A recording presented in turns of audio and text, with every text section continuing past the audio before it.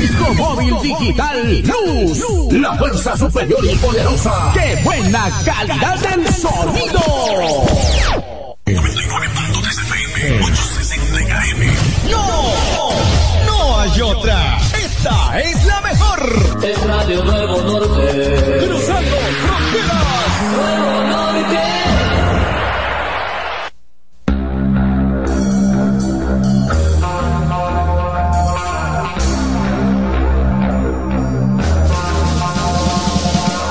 Desde este momento nos conectamos con la Profano señal para presentarte nuestro programa Cazadores Nocturnos.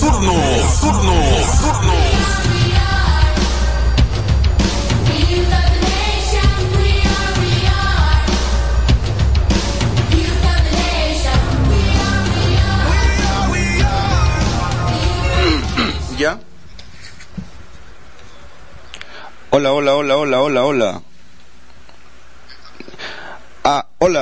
Hola, muy buenas noches, señores.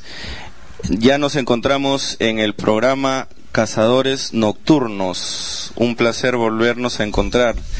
Estamos hoy día reunidos Julio Salvador y el que habla Julio Gallegos Peluso. Bien, tengan todos muy buenas noches. Estamos evaluando y revisando el programa anterior con Julio Salvador. Quedaron pendientes algunos temitas. Hoy día el tema, el bloque 1 va a versar sobre la importancia de la literatura, qué es en sí la literatura, por qué es considerada un arte, ¿no? Pero antes vamos a la presentación que tiene Julio Salvador. Bien, Julio, ¿qué tal? ¿Cómo estás? ¿Qué tal, Gallego? Buenas noches. No sin antes también comunicar a esta estimada audiencia que nuestros compañeros de este grupo literario pues están pasando también por una situación crítica en cuanto a salud de algunos familiares, razón por la cual pues en este día no podrán acompañarnos. Y estamos aquí para dar todo en sí de nuestra parte y hablar temas interesantes. Posiblemente también tengamos la participación del fundador de Círculo Literario, Antonio Zeta. Al amigo Antonio Zeta. El escritor Antonio Zeta de Piura. El piurano, ¿no? Antonio, quien es fundador de este grupo literario Tertulia Cero. ¿Sí, Julio? Así es, tocayo. Bien, bueno, para invitarlos a publicar en la revista literaria Pensamiento, Profano, tiene el agrado de informar a la comunidad académica y público en general que su plataforma en línea ha sido actualizada con el objeto de facilitar la difusión del conocimiento literario y artístico. Adicionalmente, hacemos un llamado a la comunidad en general a participar de nuestro próximo llamado a publicar material literario tanto en narrativa como en poesía. Para lo anterior, los lectores y potenciales autores pueden inscribirse enviando sus datos y material al correo pensamientoprofano@gmail.com y participar en nuestra comunidad literaria. Serán bienvenidos todos y todas las personas interesadas en colaborar con el arte y asegurar la generación de contenidos de excelencia. Para todos los profano oyentes, les invitamos a hacer sus llamadas para tener un contacto más continuo, llamando a la 9.3 frecuencia modulada estéreo y a la 860 AM amplitud modulada. Estaremos atentos a sus llamadas para donde pueden también ustedes participar en esta temática que el día de hoy tenemos para todos ustedes. Bien, y sin más preámbulos, creo que vamos ya a hablar de algo que nos gusta mucho, que es la literatura. Bueno, para refrescarles un poco la memoria, Julio Salvador escribe poesía, Julio Gallegos, el que les habla, escribe también poesía. Tenemos nuestros tópicos, nuestros temas, pero todo esto lo encierra la literatura, ¿no? Bueno, la primera pregunta que se plantea es, ¿qué es la literatura? Si alguien quiere participar del programa, pues puede llamarnos a los teléfonos, al teléfono fijo 073 31 63 14. Estaremos encantados de escuchar sus opiniones acerca de lo que es la literatura, y si es que alguno es escritor o le gusta la literatura, pues nos gustaría saber qué es lo que piensan, ¿no?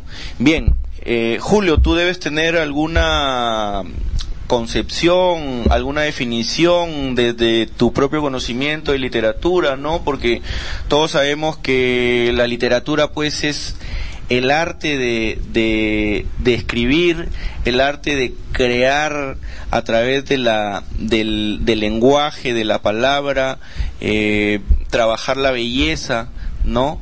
Eso es básicamente el concepto que todos estamos acostumbrados a escuchar, pero no sé, ¿tú tienes alguna contribución para darle mayor peso a este concepto?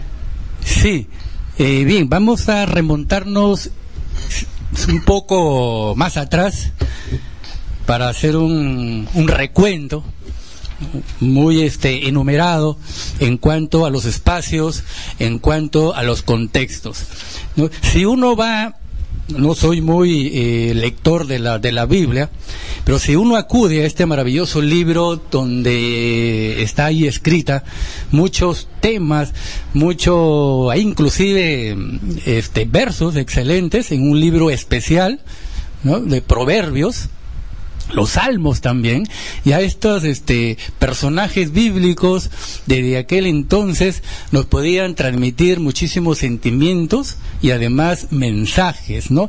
Mensajes que pretenden pues finalmente enriquecer el alma humana, nuestro lado espiritual, Julio.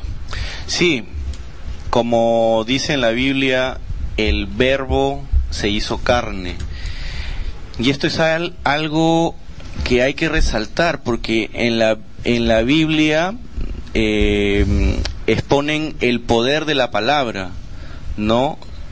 Todo lo que tú digas en este mundo te atará a la eternidad, ¿no?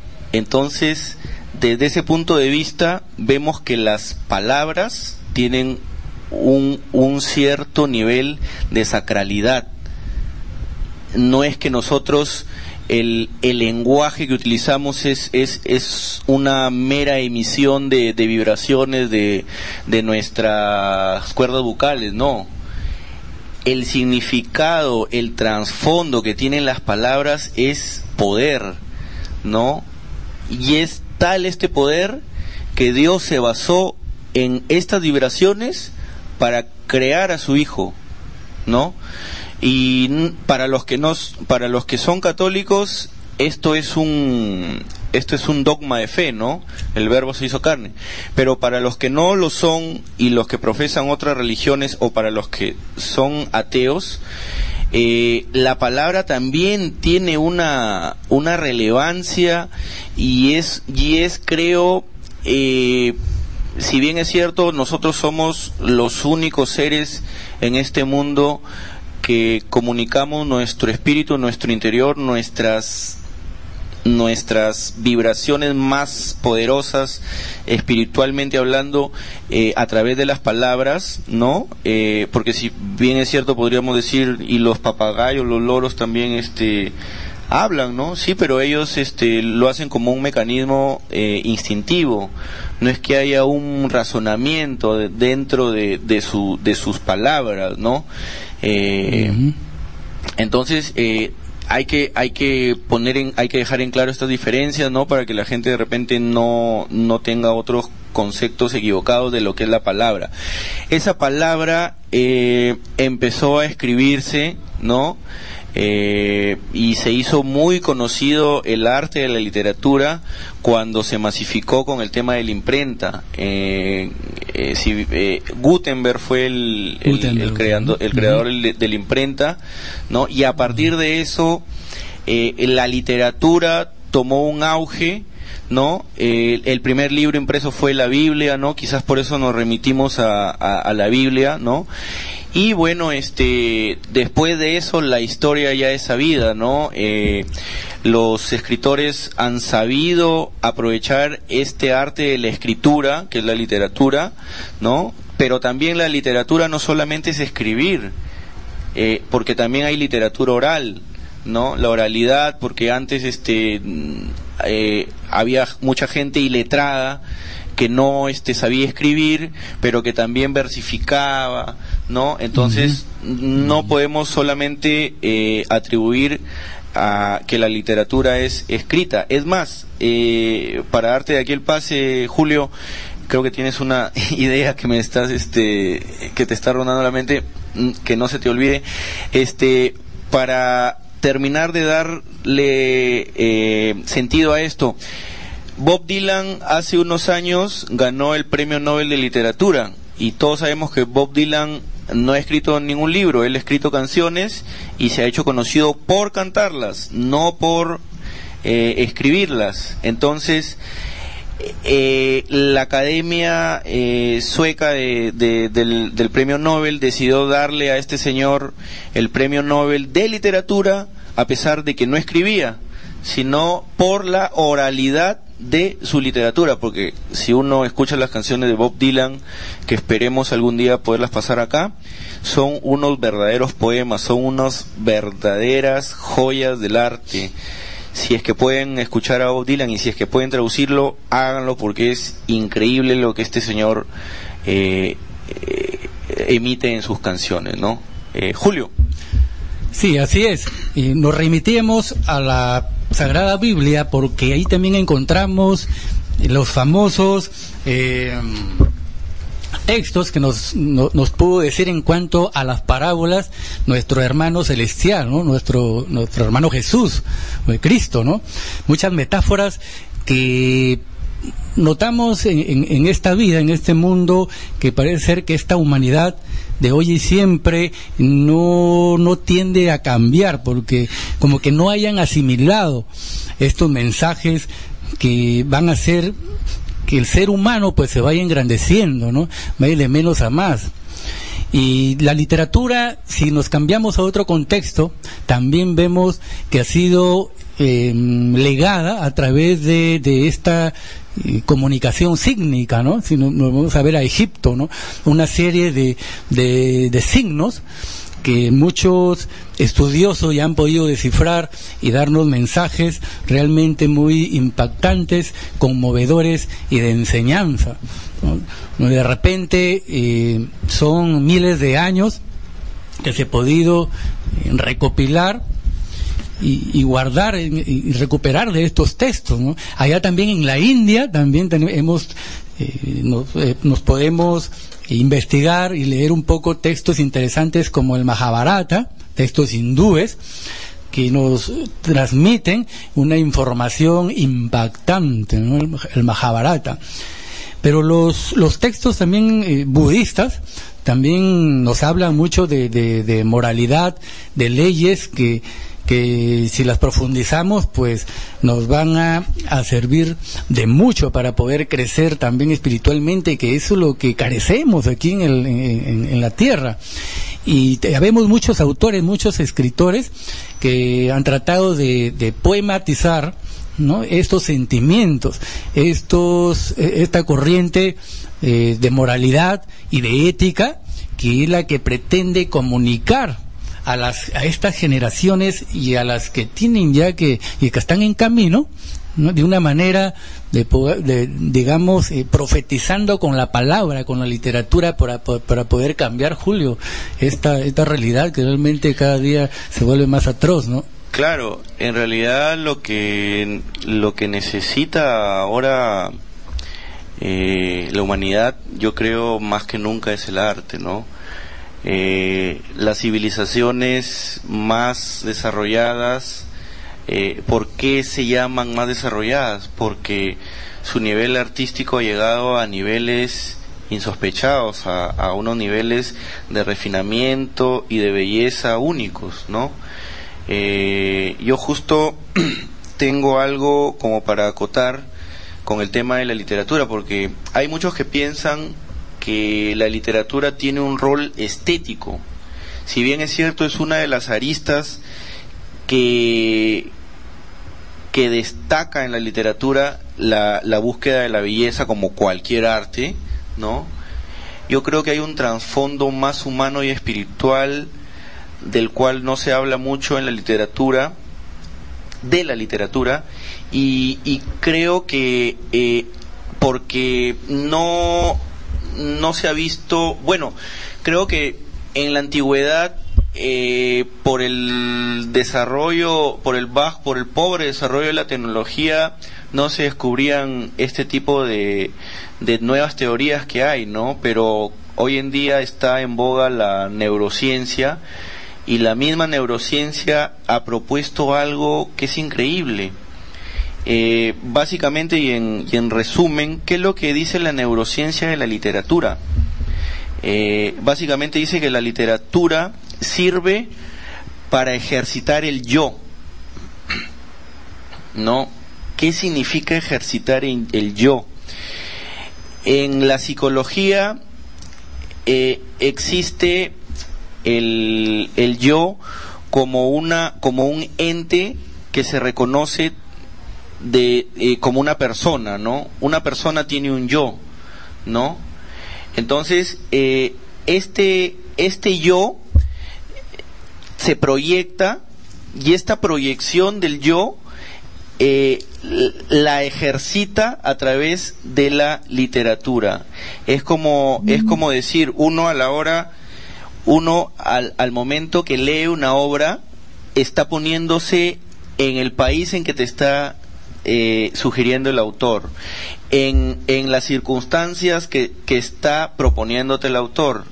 Si te dice que el personaje está en un submarino, pues tú estás viviendo, que estás sintiendo o estás imaginándote que estás en ese submarino. Ese pensamiento, ese desarrollo de todas esas sensaciones que tú estás teniendo en ese momento, a la hora que estás inmerso en la obra literaria, es un ejercicio de tu mente. Y eso, ¿qué importancia tiene en la humanidad? ¿Qué es lo que le permite a la humanidad el que nosotros leamos una novela? Nos permite ejercitarnos como seres humanos. O sea, estamos viviendo otras vidas que nosotros no vivimos, las estamos viviendo en ese momento. ¿Eso qué hace en el ser humano? A veces nos genera felicidad. Si tú eres una persona infeliz, que de repente vives en la pobreza, vives en un lugar con limitaciones, con montones de problemas, ¿no? Lo único que te va a permitir ser feliz es agarrar un libro y volar con tu imaginación a otros sitios, a los sitios que te está proponiendo el autor. Esa es la gran importancia de la literatura, hacernos felices, así estemos en el peor lugar del mundo. Así es, Julio. Y para adicionar un poco, nos estabas hablando de que nosotros muy adentro en sí, cuando hacemos una catarsis o una profunda examen de introspección, ¿no? Cuando sí le llaman algunos psicólogos, ¿no? Introspectamos cuando de repente estamos obrando mal y necesitamos autocorregirnos. Es verdad, existe otro mundo interior allí en nuestra alma. Eso le llaman algunos también científicos en esta materia como la famosa criptonesia, ¿no? Son muchos recuerdos y episodios tristes y alegres que yacen muy profundamente de nosotros. Humberto, Salvador, Peluso y Fernando están presentando Cazadores Nocturnos por Nuevo Norte.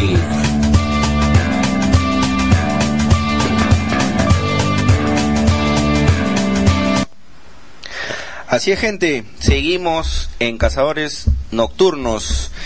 Bien, toda esta teoría expuesta que se basa en la neurociencia y en el análisis de lo que es la literatura en sí, para qué le sirve a la humanidad la literatura, la podemos encontrar mucho mejor explicada en el libro Leer la mente, del autor mexicano Jorge Volpi, ¿no? En donde él, a través de estudios de neurociencia, la neurociencia estudia todo lo que pasa en el cerebro, todas las conexiones entre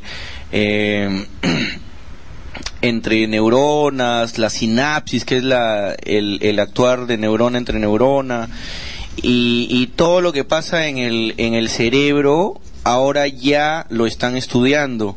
Es por eso que este señor con estos estudios de trasfondo hace este tipo de afirmaciones, ¿no? Ya con estudios científicos comprobados, ¿no? No es algo que a él se le haya ocurrido, sino ya son años que la neurociencia viene hurgando en nuestros cerebros, ¿no? Desde los años 40 más o menos, nos cuenta acá Jorge Volpi, y el libro es fascinante y es interesante porque propone tópicos como la literatura es un arte, pero ¿qué más? ¿Es un arte utilitario? ¿Es un arte práctico? ¿Es un arte solamente que busca la belleza? ¿Es un arte frívolo? No, pues ya la neurociencia nos está diciendo de que es algo imprescindible para el desarrollo de las civilizaciones, ¿no? Si la gente es feliz, va a querer vivir, y si tú quieres vivir, al día siguiente estás pensando que quieres despertarte. O sea, nos regala esperanza, nos regala un día más en nuestra mente, nos regala un sueño, ¿no? Y de los sueños es que se vive en este mundo, ¿no? El mundo podrá ser muy duro, tener una realidad dura muchas veces, pero si no tenemos metas bien definidas, sueños a dónde llegar, toda nuestra existencia va a ser en vano, ¿no? Sí, dicho sea de paso, también tenía acá un texto que lo conseguí ahí en el Bazar Suelo, ¿no? Un librito ya un poco deteriorado, descolorido, pero en esencia, caramba, es un tesoro público, ¿no? Que lleva por título El psicoanálisis y el arte, del famoso autor Ernest Cris, ¿no? Él también es un psicoanalítico, y leyendo pues este texto podemos extraer en esencia que el autor nos trata de transmitir cómo el ser humano común y corriente, quien atraviesa una serie de problemas de índole psicológico, de impacto social, por así decirlo, y puede marcarlo tanto, ya que aún así, viviendo en un mundo de locura, no pueden hacerle ese ímpetu y esa necesidad por escribir, por pintar. Y a veces nosotros en una exposición de arte, Julio, notamos pinturas de mujeres desnudas. Para quien no está preparado, simplemente mira y no observa, porque son dos conceptos diferentes. Exacto. Mirar así a vuelo de pájaro.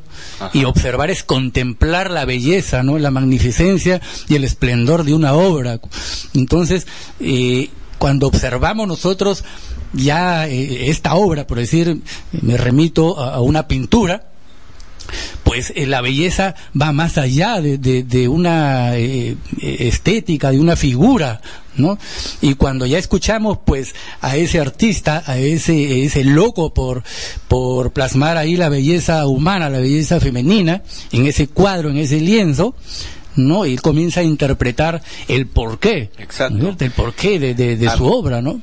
Tienes mucha razón, Julio. Mira, yo siempre me ha gustado conversar con artistas plásticos, porque tienen todo un bagaje, todo un mundo el cual explicar, ¿no? Cuando yo, por ejemplo, he ido a algunas presentaciones de obras de arte aquí en Sullana, me he topado con obras que a veces uno a primera vista no las entiende, ¿no? Entonces surge el diálogo con el pintor, ¿no? Oye, ¿y cuál es tu propuesta? ¿Qué es lo que quisiste decir ahí, no?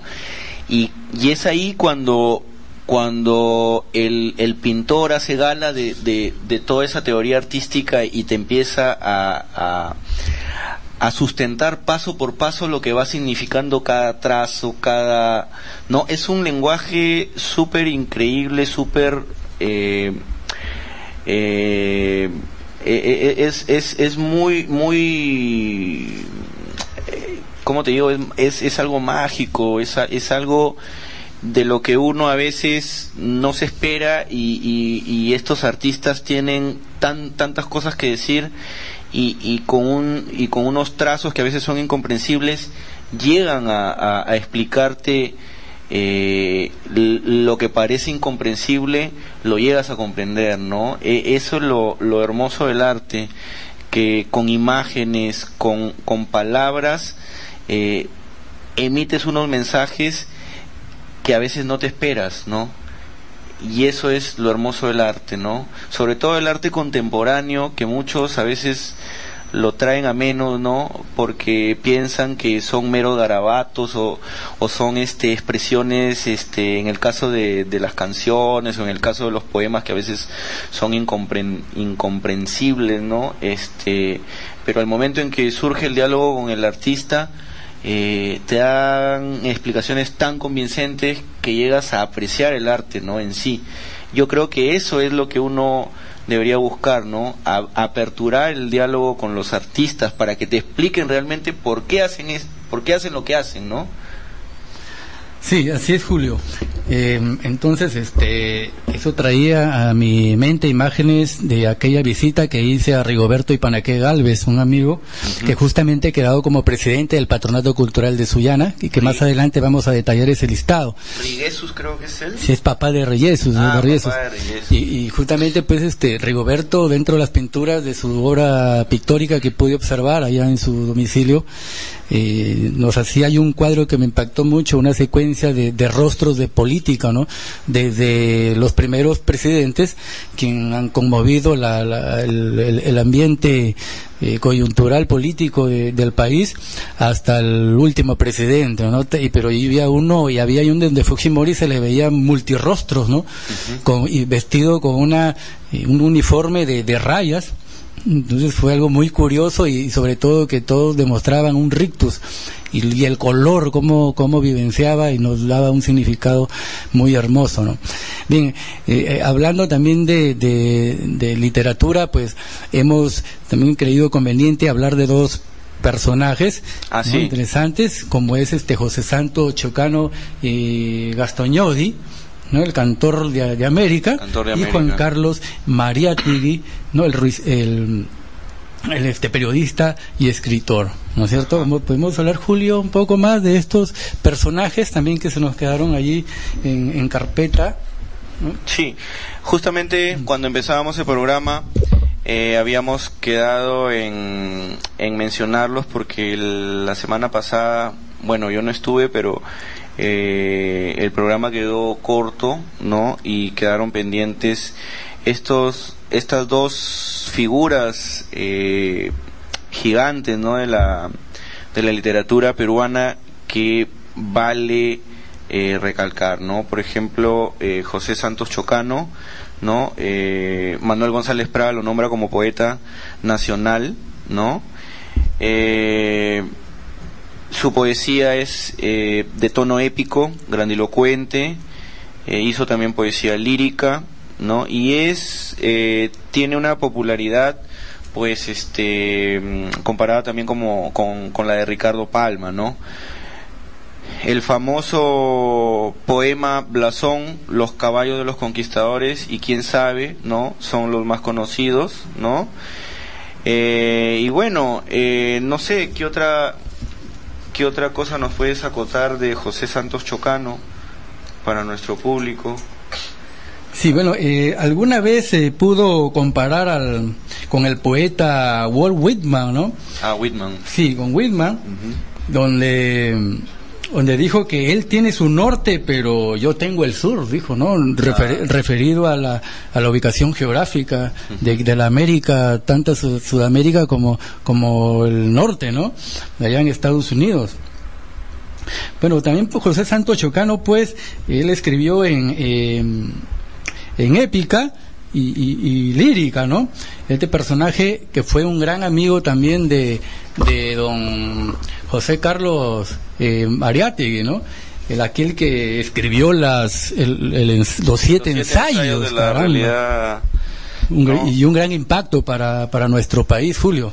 Sí, bueno, Mariátegui pues fue periodista, fue escritor, ¿no? Y fue un pensador que es bastante conocido por los 7 ensayos de la realidad peruana, que en realidad son unos ensayos obviamente sesgados por el socialismo de aquella época, ¿no?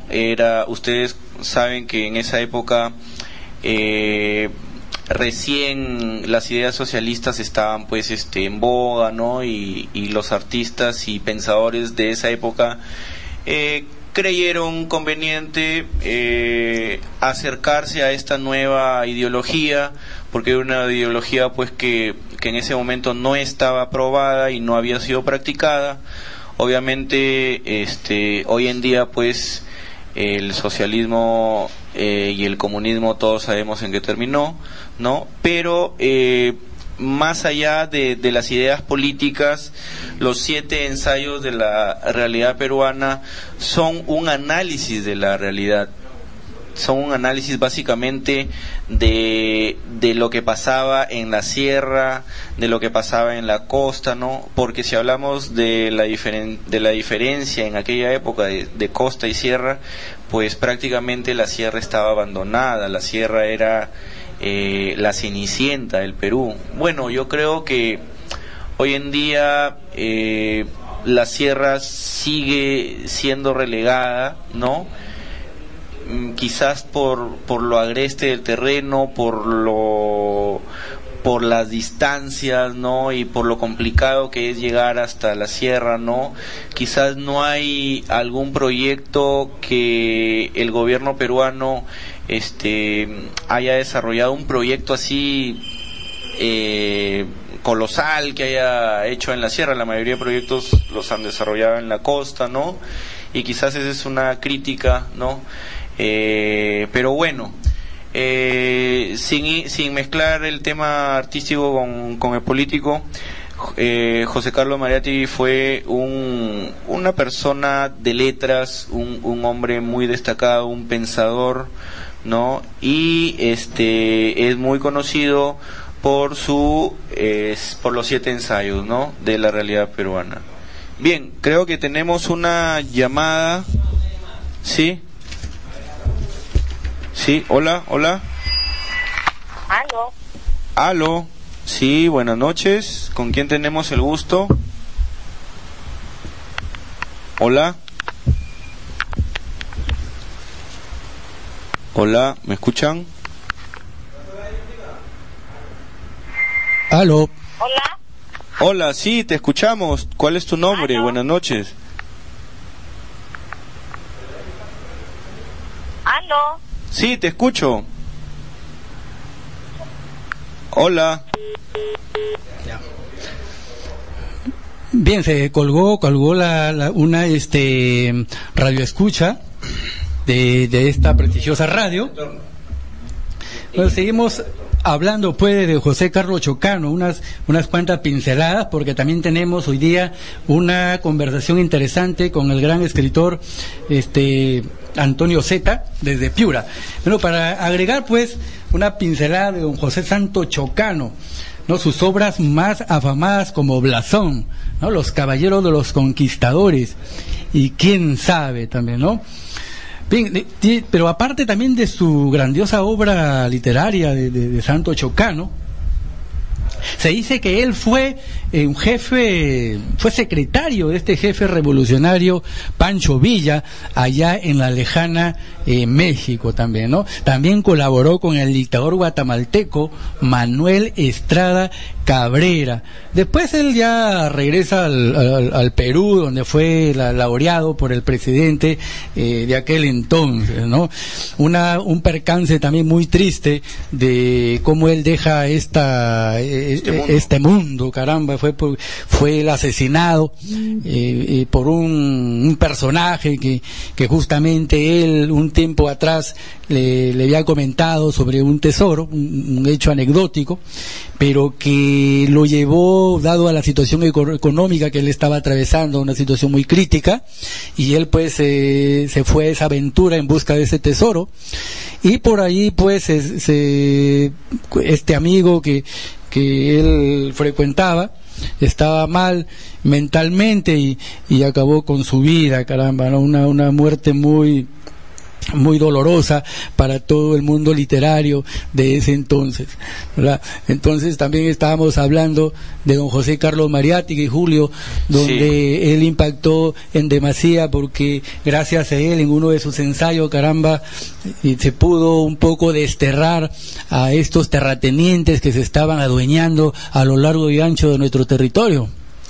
Sí, bueno, Mariátegui lo que hizo fue mostrar al mundo lo que pasaba en Perú, ¿no? Bueno, y eso era un denominador común que pasaba en el resto de Latinoamérica, pues, ¿no?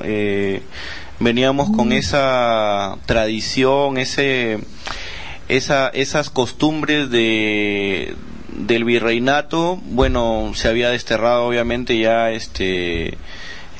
todo sesgo colonialista, pues ya éramos una república, pero en la práctica el modelo económico seguía siendo el mismo, ¿no? Los que tenían el dinero eran pues los españoles o hijos de españoles, ¿no? Y bueno, era todo un reparto injusto de la riqueza, ¿no? Bueno, eso es algo que podemos tocar otro día, ¿no? En otro programita, ¿no? Quizás hablar un poco de todos esos vicios y virtudes que hemos heredado de la colonia que hasta ahora se ven, ¿no? Uno de ellos es el racismo, pues, ¿no? El famoso choleo, zambeo, que hay hasta un libro que se llama Nos habíamos choleado tanto, ¿no? Y bueno, ya me están indicando que nos vamos con la canción. Sí, es momento de relajarnos y los invitamos a escuchar la música de Ivonne y los Mercantiles con su canción Sin Parar. Así es, grupo peruano.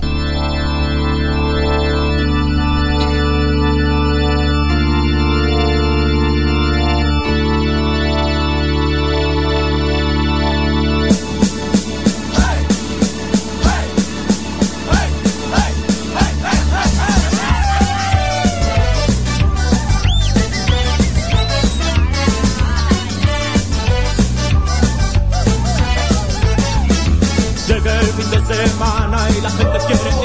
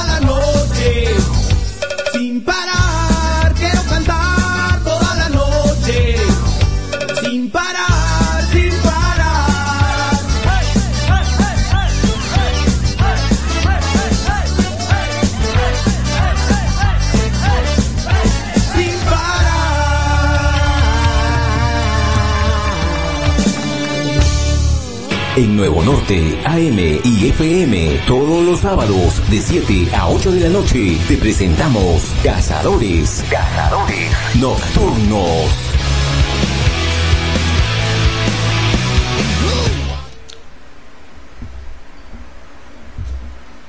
Bien, estábamos escuchando a Ivonne y los Mercantiles con Sin Parar. Ivonne y los Mercantiles estaba formado por el cantante Sergio Galeani, el más conocido de aquella época, y bueno, hoy en día él es un actor reconocido y aparte formó la banda Los Chabelos, una banda un poco irreverente y con bastantes palabras sucias, subidas de tono. Bueno, y estamos en el segundo bloque para presentar a nuestro amigo Antonio Zeta. Hola, Antonio. Hola, ¿qué tal, amigos? ¿Cómo están? ¿Qué tal? Buenas noches. No sé si nos escuchan, se escucha bien la comunicación. Antonio, ¿qué tal? Un gusto tenerte. Sí, muy bien. Sí, justamente estamos aquí al aire. Para presentar a Antonio Zeta, es el presidente fundador del Círculo Literario Tertulia Cero, ¿no? Que ha venido llamando un poco bastante la atención del panorama cultural de los últimos años, ya que ha sido muy activo, han convocado a muchos artistas de Piura, de Sullana, y bueno, se reúnen ellos en Casa Activa, que es una casa que acoge a varios artistas de distintas disciplinas. Y bueno, aquí, Antonio, tenemos tu biografía un poco para repasar. Eres tú licenciado en Lengua y Literatura por la Universidad Nacional de Piura, o sea,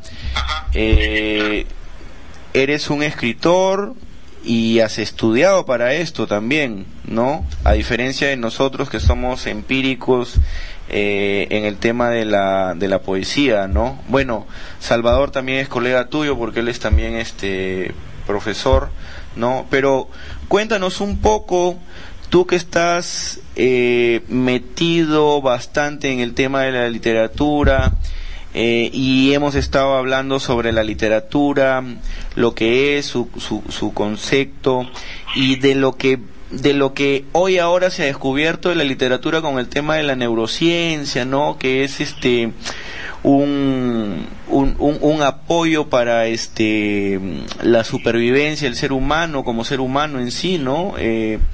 ¿Qué opinión tienes tú al respecto de la literatura, ¿no? ¿Qué es lo que te mueve a ti? ¿Qué es tu materia prima, tu esencia vital? Claro, bueno, en mi caso la literatura sería una catarsis, ¿no? Una manera de ahorrarme el psicólogo, por decirlo de alguna manera. Exacto.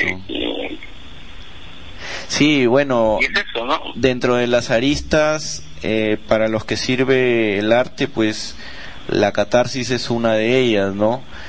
La búsqueda de la belleza es otra, ¿no? Quizás la que más famosa y más de moda ha estado en el statu quo cultural, ¿no? Pero muy aparte de eso, también la literatura sirve para sabernos humanos, para conocernos como humanos, ¿no? Creo que así como existe el código genético del ADN que va grabando todas esas características y las va pasando de una generación a otra, yo tengo un concepto del arte que va por ese camino también, ¿no? Yo creo que el arte es como el código genético de la humanidad, ¿no? Lo mejor de la raza se vuelve obra de arte, y esa obra de arte la recordamos durante años, ¿no? Mira las obras de Da Vinci, de los grandes genios de la música, de los grandes genios de la literatura, Cervantes, Shakespeare, ¿no? Ha pasado mucho tiempo y ellos todavía siguen vigentes, ¿no? Yo creo que, no sé si me equivoco, es algo ¿Es algo así? Claro, quizás sea algo más, que juntar palabras, quizás sea algo más que pensar en una historia bonita, en un verso atractivo, quizás sea tocar fondo, ¿no? Tocar fondo y de esta manera los temas universales nos reflejen a la humanidad misma, porque podríamos decir que la literatura sería un modo justamente de entender la humanidad. Exacto. Asimismo, es ¿quién puede dudarlo? ¿No? Es una manera también de llegar a ser feliz, ¿no? Exacto, y eso es lo que al final importa en esta vida, ¿no? Hay mucha gente que viene a esta vida y no sabe para lo que viene y en esa búsqueda se olvida de ser feliz, ¿no? Y yo creo que sin felicidad el vivir es en vano, ¿no? Creo que la felicidad se gana a pulso, se gana haciendo lo que nos gusta, se gana cumpliendo nuestros más profundos deseos, ¿no? Y de eso se trata la vida, ¿no? De darle pelea, ¿no? De ganarle, ¿no? De decirle yo estoy acá para ser feliz y tú no me vas a venir a aguar la fiesta, ¿no? Claro, sí. Iría por esa línea, ¿no? Y tendríamos que de alguna u otra manera combatir la sociedad también desde las letras, desde los libros. Exacto. Y no hablo solamente del libro en físico, ¿no? Sino también justamente esta herramienta muy útil que es la herramienta digital, ¿no? Que está comprobado y llega incluso a muchas más personas. Claro, sí, hoy en día el tema digital pues es innegable que el que no se alinea pues está fuera, ¿no? Y bueno, cambiando de tema, tengo unas preguntitas. Bueno, Julio, mi compañero, tiene unas preguntitas que hacerte respecto a tu carrera. Sí, hola, buenas noches, Antonio. Gusto en conocerte, aunque sea a la distancia, yo que personalmente no hemos tenido esa oportunidad, pero aquí también tenemos unas interrogantes enlistadas para tu persona. Ojalá que las puedan conversar y en otra oportunidad también tenerte acá en persona para poder dialogar un poco más, ¿no? Y vamos pues a esta seguidilla de interrogantes para ti, Antonio, ¿no? Una de ellas es ¿cómo definirías tú la poesía, Antonio? Bueno, has tocado un tema muy sensible para mí. Número uno, porque yo no me considero poeta, ¿no? Justo lo discutía en algún momento con Peluso. Si bien publiqué un libro en el año 2015, un poemario titulado Dos sombras en la esquina café, guardo mucho respeto, ¿no?, por el arte de escribir poesía, y yo daría una definición mínima, ¿no?, un acercamiento quizá, pero para mí pues la poesía tendría que ser la manera de expresarlo todo, ¿no? La manera de expresarlo todo a través justamente de elementos como son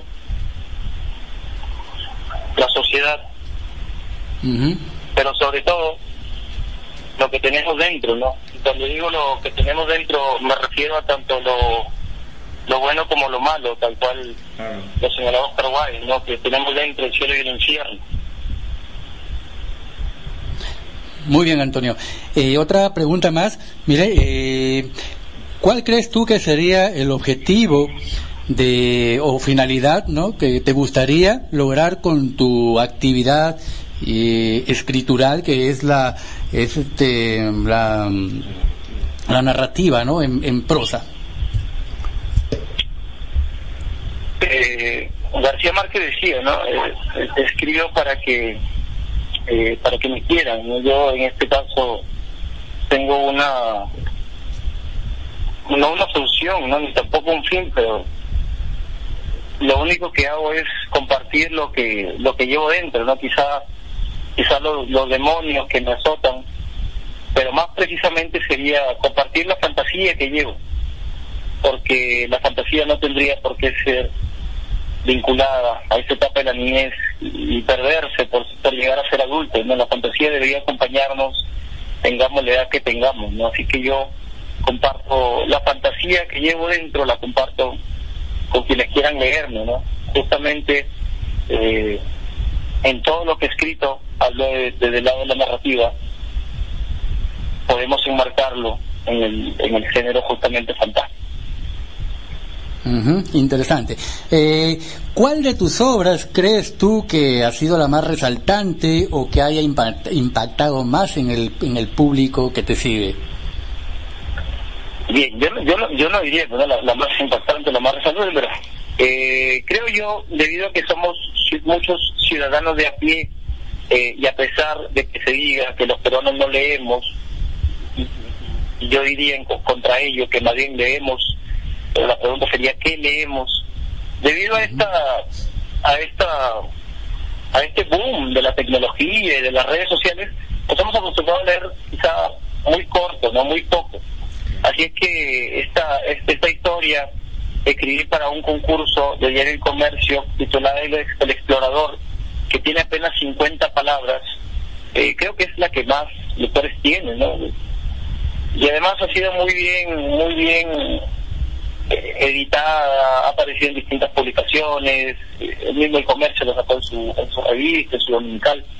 Creo que sería esa, ¿no? El Explorador, que es una microficción, un microcuento. Antonio, si tú te nacería escribir un eslogan, ¿qué propondrías para una campaña nacional de lectura? Un eslogan para una campaña nacional de lectura. Lo primero que se te puede venir a la mente, ¿no? Se me ocurre, no sé, lee siempre, ¿no? Y cuando digo lee siempre, pues me refiero a alcanzarle a los niños, alcanzarle a los infantes los libros, ¿no? En mi caso tengo un bebé, ¿no? De 9 meses, y yo le alcanzo los libros, así sea para que él los muerda, los chupe, los estruje, quizá le rompa alguna esquina de las páginas, pero hay acercamiento, ¿no? Yo sé que mi hijo, a través de la imitación, de verme a mí, él necesita ese contacto, ¿no? Porque por imitación en algún momento va a desarrollar justamente este acto, ¿no? Tan bonito que es la lectura. Así es, Antonio. Caramba, el tiempo es oro, es como el tesoro del pirata en el Caribe o como el tesoro de Indiana Jones, ¿verdad? Mira, tenemos una pregunta interesante. ¿Crees tú que el Estado debería remunerar a un escritor para que escriba? Bueno, eso desde cualquier punto de vista lo considero muy inviable, ¿no? Además, tengo justamente la idea de que quien escribe lo hace por vocación, no simplemente no busca reconocimiento, porque si tú eres feliz con que te publique una revista, con que te publique tal editora, y si tu fin es ese, es equivocado, ¿no? Si también es tener fans o aparecer en los diarios, es mucho más cerrado, ¿no? Así es que igual, ¿no? La remuneración, digamos, este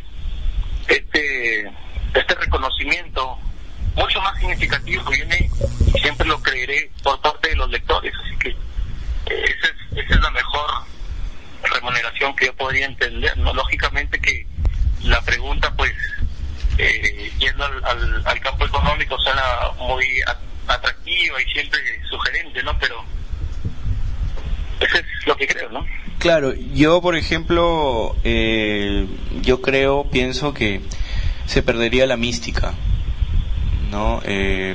Justamente hace unas semanas veía unos reportajes que le hacían a los bomberos y se hablaba sobre remunerarlos o no, pero yo creo que estas carreras en donde hay mucho altruismo de por medio, porque en sí la literatura es dar, es dar lo que tienes, lo que te cuesta sacar de dentro, que no se lo cuentas a nadie.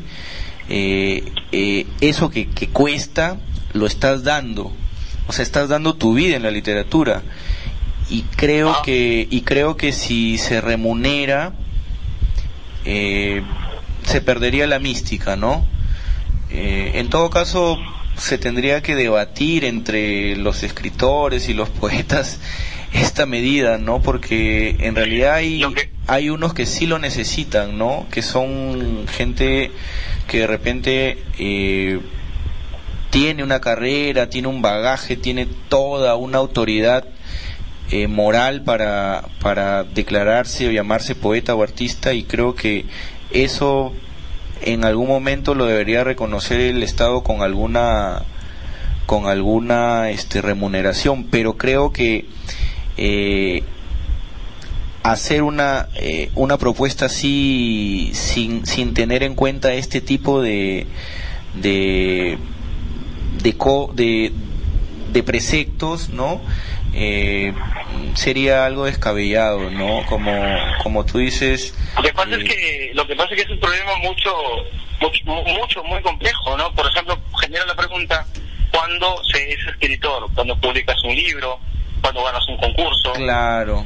¿Cuándo eres escritor? No habría forma de. Sí, es muy vago ese tema, ¿no? Es muy un poco complicado de definir. Sí, Antonio, yo justamente te planteaba esa pregunta porque hay mucha gente que de repente tiene ahí el poder, el insumo interno, pero que no se atreve a escribir, y muchos esperan de que quizá haya eso de por medio a través de cualquier entidad que nos financie para poder empezar a publicar algo. Yo creo que también debemos de poder coordinar y formar alianzas estratégicas y ir sacando lo nuestro como una cachanguita ahí calientita saliendo de una puerta del horno, ¿verdad? Mira, yo también notamos que muchos artistas, ¿no? De repente que han pasado por las filas del teatro, ¿no? Que llegan a cierta edad y ya no pueden hacer sus destrezas y demostrar estas habilidades, y que no tiene un reconocimiento del Estado, ¿cierto? Claro, sí.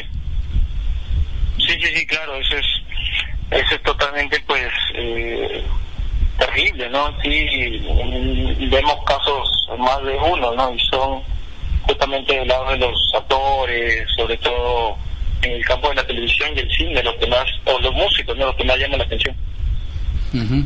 Sí, otra pregunta, Antonio. Vemos la influencia de Arguedas en tus escritos. ¿Tienes alguna opinión sobre Arguedas? ¿Está entre tus tops, tus escritores top, o tienes una lista de escritores que prefieras? Lo que pasa es que es imposible, o muy poco probable, que alguien que ha leído Arguedas no se vincule con él, ¿no? Exacto, es increíble. Sobre todo alguien que ha llegado a sufrir tal o cual ves, ¿no? Sí. Arguedas vendría a ser, pues, para mí, uno de los autores que consulto, que leo y releo, sí, justamente porque me recuerda mucho a otro gran autor, ¿no? Un autor mexicano llamado Juan, sobre todo por el lado de la sencillez y el tema también del manejo de la narración.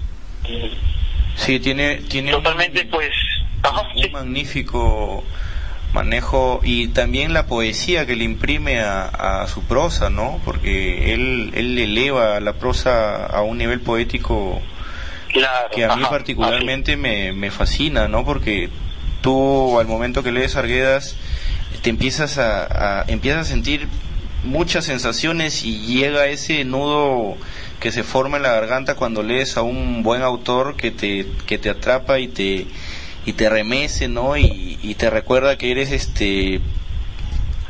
humano, pues, ¿no? Es muy, muy humano. Definitivamente. Sí, ¿no? Tienes mucha razón. Yo también, Arguedas, tengo ahí unos libros de él y siempre regreso a conmoverme, ¿no? Y a sentir ese nudo que es necesario sentir a veces, ¿no? Bien, Antonio. Y en realidad el tiempo es oro aquí en la raya, caramba, y tenemos mucho realmente que compartir, que dialogar. Yo creo que una próxima oportunidad acá con tu presencia no sería malo, y vamos a tener el tiempo necesario para poder compartir otras temáticas y poder ahondar también este fascinante mundo de las letras, ¿no? que nos engrandece y que nos humaniza cada día más. Menos Antonio, si también podríamos aquí, mira, porque ayer justamente, aquí en los ambientes de la municipalidad de Sullana, representando acá a Pensamiento Profano, ya que mis amigos pues pasaron por situaciones críticas, no pudieron estar, pero estuve en representación y se pudo pues conformar, Antonio, el Patronato Cultural de Sullana, ¿no? Y aquí, genial. Sí, y aquí como testigo y en tu presencia, permíteme dar lectura a este listado de personajes de todas las artes, porque aquí hay pintores, hay escritores, hay músicos que están conformando este patronato, ¿ya? Mira, tenemos como presidente al pintor Rigoberto Ipanaque Galvez, como vicepresidenta Elsa Jacqueline García y Rentería, secretario de Acta y Archivos Sigifredo Sánchez Crisanto, secretario de Economía Antonio Peralta, el pintor que ya ha estado por acá difundiendo su arte acá por Colombia, secretario de Prensa y Relaciones Públicas a Fernando Chan Rodríguez, secretario de Preservación del Patrimonio Cultural don Edmundo More Cornejo, secretario de Asuntos Sociales César Farfán, secretario de Disciplina Vladimir Navarro y como vocales César Saavedra. Asimismo se pudo publicar, ya que la municipalidad de Sullana ha hecho la donación de un terreno para este Patronato Cultural de Sullana en el área de ADUS, que significa Asociación de Desarrollo Urbano de Sullana, un área de 6x18 donde con financiamiento de la municipalidad se estará construyendo este patronato. Bien, Antonio, para despedirnos, porque ya estamos sobre la hora, ¿alguna mensaje, alguna recomendación, algo que nos quieras decir, algún evento que haya, alguna obra nueva por publicar? Bueno, en cuanto a lo de las obras, pues va a salir próximamente la versión pues impresa de la novela infantil que ha quedado finalista en el concurso Altazor. Y bueno, enviarle un saludo a mis alumnos, exalumnos, a mi familia, a mis amigos y sobre todo a mis compañeros de Tertulia Cero, ¿no? Con quienes en el transcurso de la semana hemos cumplido 3 años ya de labor incansable, ¿no? Qué increíble.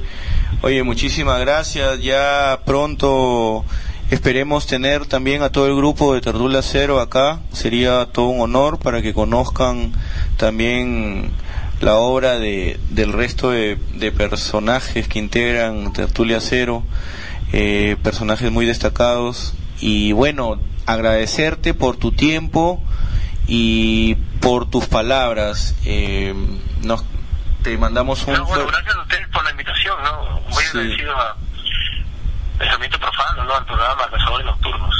Así es. Bueno, un abrazo y esperemos tenerte pronto acá en el programa. Estamos en contacto, pues, Antonio. Un gusto. Listo, Peluso, Julio. Gracias. Un abrazo. Gracias. Chao.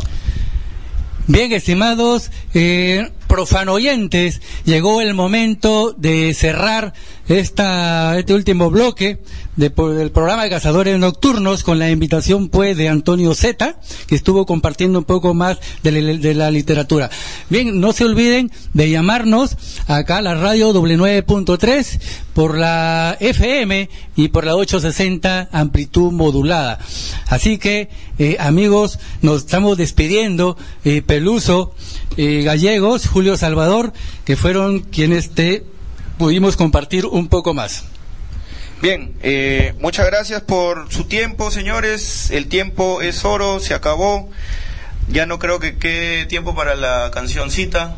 ya no, me indica acá Anthony. Bien, ha sido un gusto y con nosotros hasta el próximo sábado. Chao, chao. Y un saludo para Michito Fabricio, que ha estado pendiente aquí en la radio escuchando. Chao, nos vemos.